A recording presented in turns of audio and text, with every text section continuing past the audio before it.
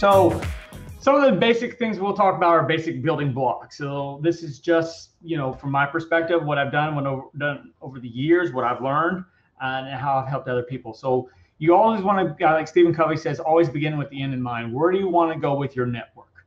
You want to always make sure that you have a solid foundation of your network.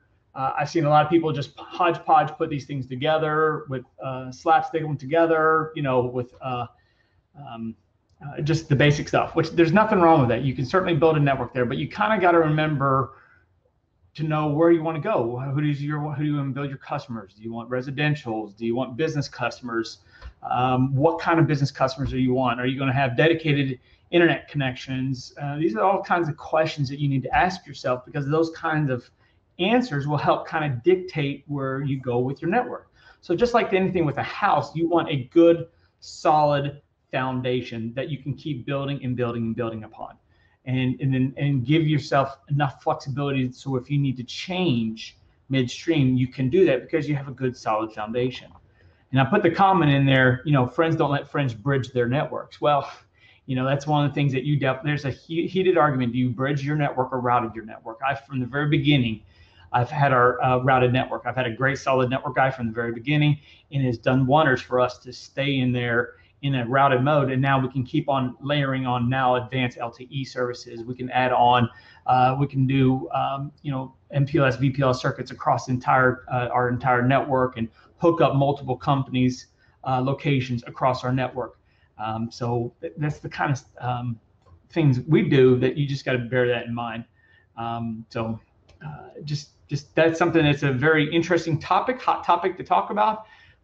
So I just want to throw that in there. And make sure, like I said, you build for your customers. Like I already talked about, you want to know what customers you're going after, and then make sure that your network can just easily expand. So if we're looking to add 6 more towers to us, it's not a big deal. We just bolt them on, add them into the OSPF, add routers to the towers, and just keep on rocking and rolling, because we have a pattern, we have a structure, we know exactly what to do.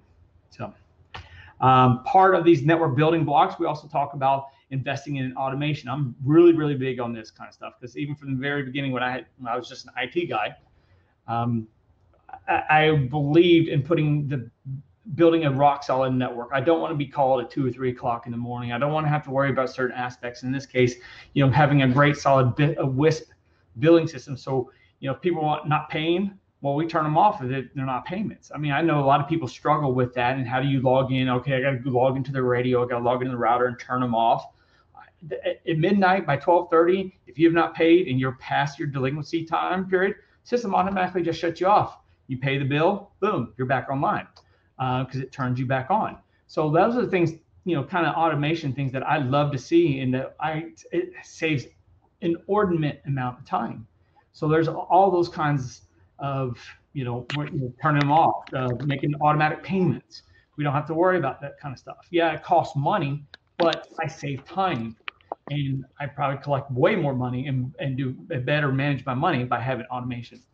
Network monitoring solutions, NMS, to alert for outages. I know a lot of WISP they don't monitor their network. I mean, I do, and I actually have like 2 or 3 different ways of monitoring my network.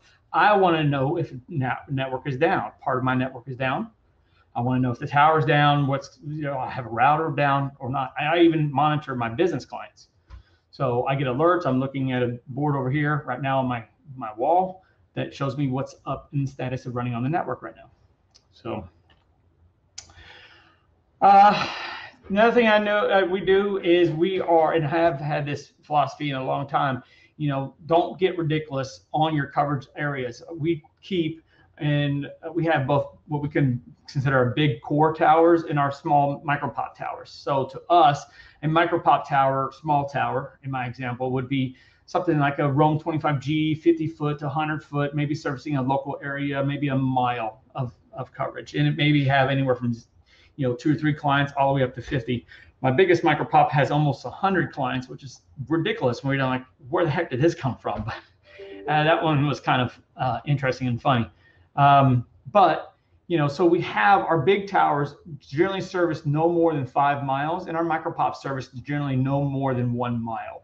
One of my biggest towers I have actually has about 8 micropops, and underneath that they have several pico pops, so just little house relays, neighborhood relays that we do.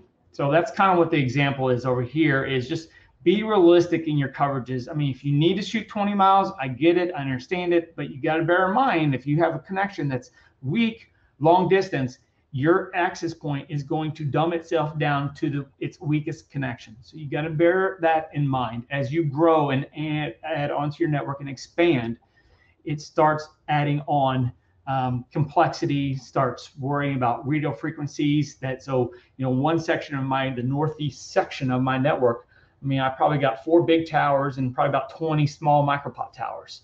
It gets a little wild and crazy, and we're talking within a 6 or 7 mile radius. We got pretty tall trees around us, rolling elevation changes, so it gets a little wild and crazy. So just be realistic in your coverage zones, your coverage areas.